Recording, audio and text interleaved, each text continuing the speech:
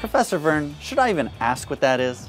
How much time do you have? Never mind. So, Professor Vern, did you see the Super Bowl? I didn't catch that one. You don't watch the Super Bowl? Oh, yes, Administrator, I do. I saw the one with Joe Montana. Yeah, great game. Professor Vern, that was in 1984. Oh, how can I help you today, Administrator? Professor Vern, here at MTA, I understand that we have a machine that cuts the wheels for our trains. Can you tell me about it? Absolutely, Administrator. It's called the wheel truing machine. But first, I think we need to talk about how train wheels are designed. So, how are train wheels designed? Good question, Administrator. To start with, train wheels have a special shape. It's called the wheel profile, and it includes the running surface and flange of the wheel. You see, the wheel profile has the ideal shape to run upon the rails. Professor Vern, what's so important about the shape of the train wheels? Great question, Administrator. You see, the running surface of train wheels is shaped more like a cone instead of being flat. That shape helps them to stay on the rails instead of roll off or derail. So the cone shape of the wheels helps the train achieve an equilibrium? Actually, in this one instance, you happen to be perfectly correct. The shape of the wheels allows the train to achieve stability. Actually, I have a mock-up to demonstrate the principle. Terrific! Let's check it out. Yes.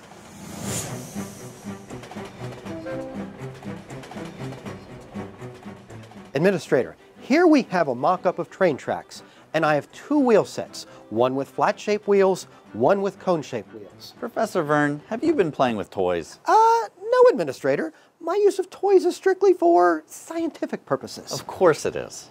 Anyway, as our three independent judges will attest, observe the effect when I place the wheel set with the flat wheels on the train tracks.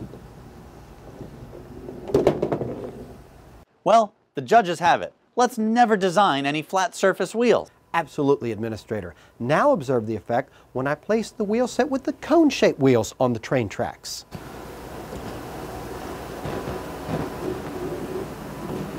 Good job of proving why the shape of the wheel is so important. Now, where does the wheel truing machine come into the picture? Administrator, as always, your questions are right on point. You see, we need a way to maintain the shape of the train wheels. That's where the truing machine, or wheel lathe, comes into the picture. Professor Vern, I need to see the wheel truing machine in operation.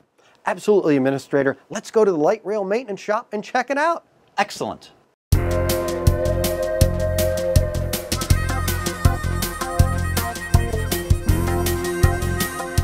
Administrator, here we have a truck assembly.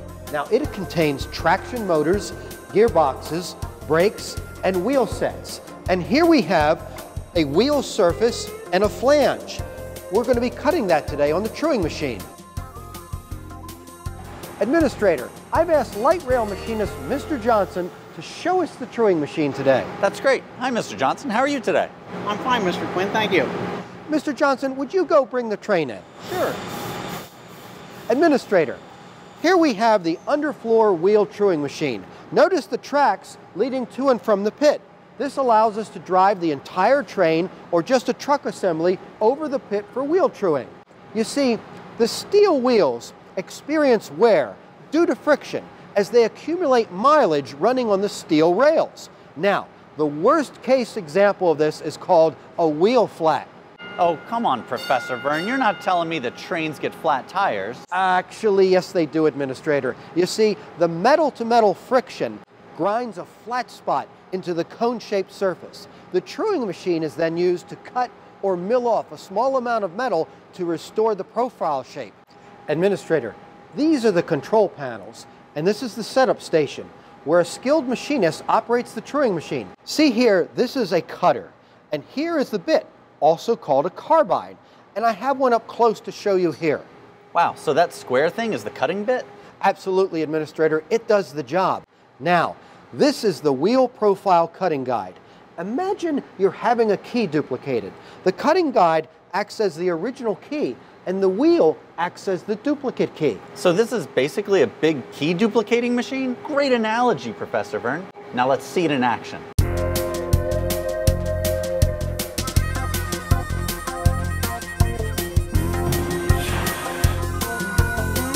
Now we see a portion of the rails are moved away so that a set of drive rollers can engage the wheel set.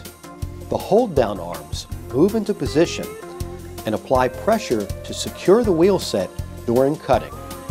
Here we see Mr. Johnson start the machine and use an instrument to take an accurate measurement of the wheels.